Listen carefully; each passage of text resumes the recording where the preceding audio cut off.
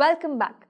I'm sure that by now you've understood that in a right angle triangle, the trigonometric ratios depend on the acute angle.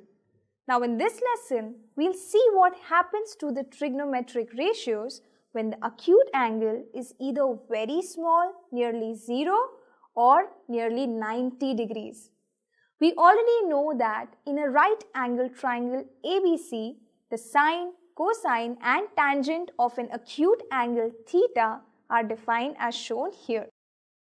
Now let's change this triangle by making theta smaller and smaller. As we make theta smaller, the points B and C move very close to each other. Let's zoom in to see the acute angle and side BC more clearly. So if the acute angle theta is nearly 0 degrees, the side length BC is very small compared to the hypotenuse AB. So the sine of theta, which is equal to BC upon AB, is also nearly 0. Now, can we make theta exactly equal to 0? Well, if we make the acute angle 0 degrees, we do not have a triangle anymore. We just end up with a single line segment. Can we still talk about the sine of 0 degrees then? As it turns out, the sine of 0 is defined, but it is not related to the sides of a right angle triangle. By definition, its value is exactly 0. You will see why it makes sense to define sine 0 in later classes. But you can see why the value is 0 if we continue to think of sine theta as the ratio BC by AB even when there is no triangle. This is because the length of BC is exactly 0. We can use the same idea to define the cosine and tangent of 0 degrees. If theta is nearly 0, the cosine of theta, which is AC over AB, is nearly 1. That's because the lengths of AC and AB are now nearly the same. So we define cosine of 0 as 1. Can you now guess what the value of tangent of 0 should be defined as? As we've already seen, if theta is nearly 0, BC upon AC is also nearly 0. So we define the tangent of 0 as 0. We've examined what happens to the trigonometric ratios when the acute angle becomes very small. But what happens if the acute angle is nearly 90 degrees? Now, our right angle triangle looks like the one shown here. The angle C is a right angle as before, but now angle A is nearly a right angle too. The points A and C are very close to each other. So the length of AC is nearly 0 and the length of BC is nearly equal to the hypotenuse AB. Using these facts, we can determine the approximate values of sine theta and cos theta when theta is nearly 90 degrees.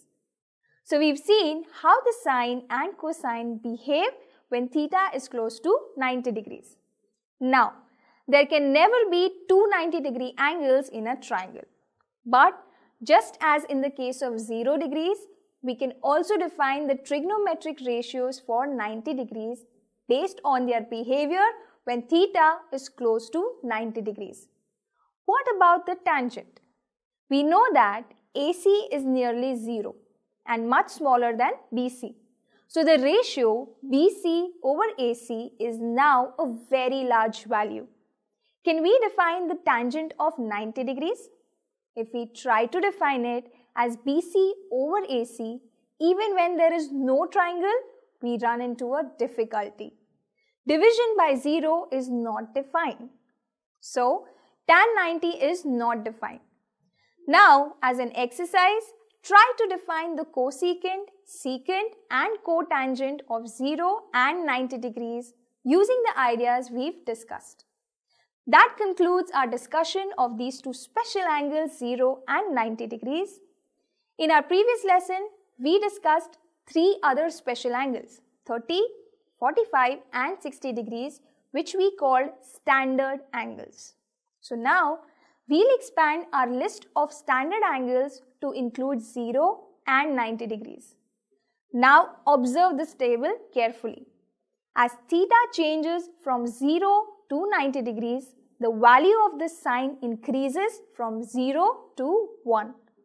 But as we move from left to right, observe that the cosine of theta decreases from 1 to 0. Finally, the tangent of theta increases from 0 to very large values. So, now you know how the trigonometric ratios change qualitatively as the chosen acute angle in the triangle changes. Let's do a quick recap of what we've learned so far. We observed how the trigonometric ratios behave for the acute angles close to 0 and 90 degrees. Using what we observed, we defined the values of the trigonometric ratios for theta equal to 0 and 90. Finally, we noted how the values of the sine, cosine and tangent vary as theta is varied between 0 and 90 degrees. That's all for this session. I'll see you soon.